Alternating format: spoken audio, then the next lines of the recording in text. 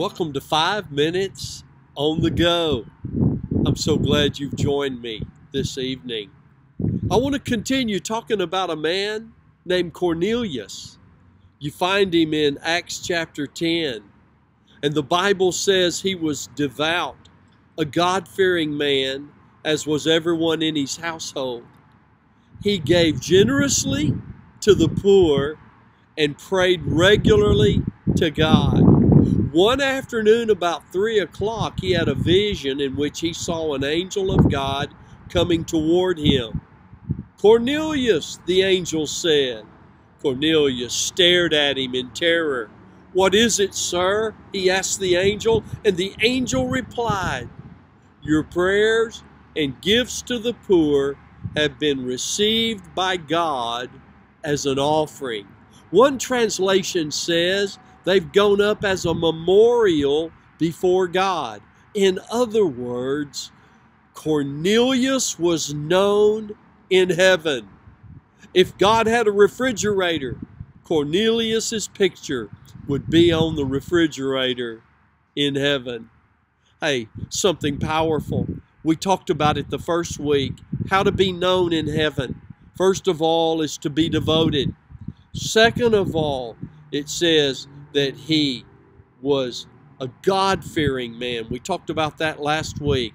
I want to talk to you for a moment today about how to be known in heaven by being generous. In the Bible, there's two ways of being generous. First of all, we're generous through our regular tithe and offering. The Bible tells us in Malachi 3 to bring all the tithe into the storehouse so there'll be enough food in my temple. And God said, if you do, I'll open the windows of heaven for you and pour out a blessing you won't have enough room to take in. God said, put me to the test. Your crops will be abundant. I'll guard them from insects and disease. Your grapes won't fall from the vine before they're ripe.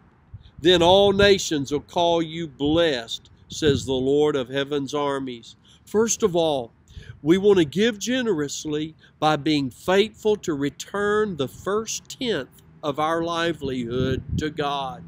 When you get paid, that first money that you take ought to be the top 10% that goes to God into the storehouse. That's what God said.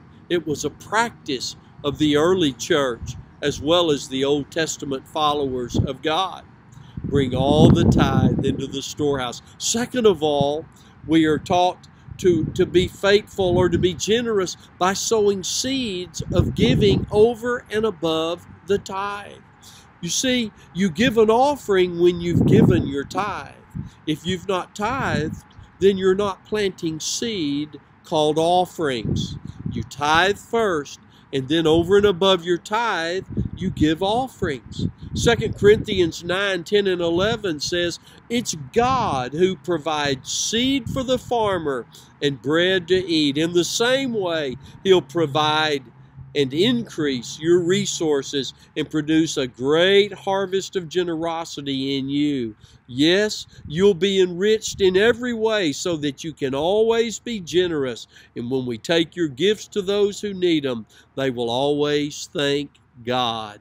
See, first of all, Cornelius was known in heaven because of his generosity. He knew what it meant to take those things that God had entrusted to him and give God the first fruits and then use what was left over to be generous to others.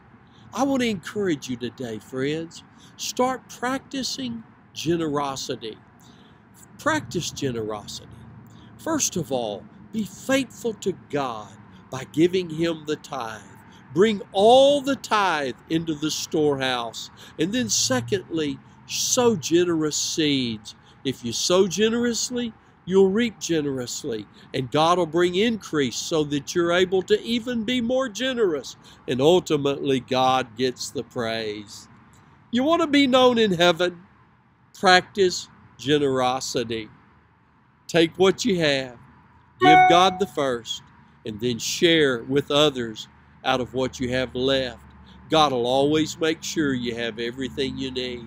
Friends, I want to be on the front of God's refrigerator. How about you? Let's be generous. I love you. Have an amazing day.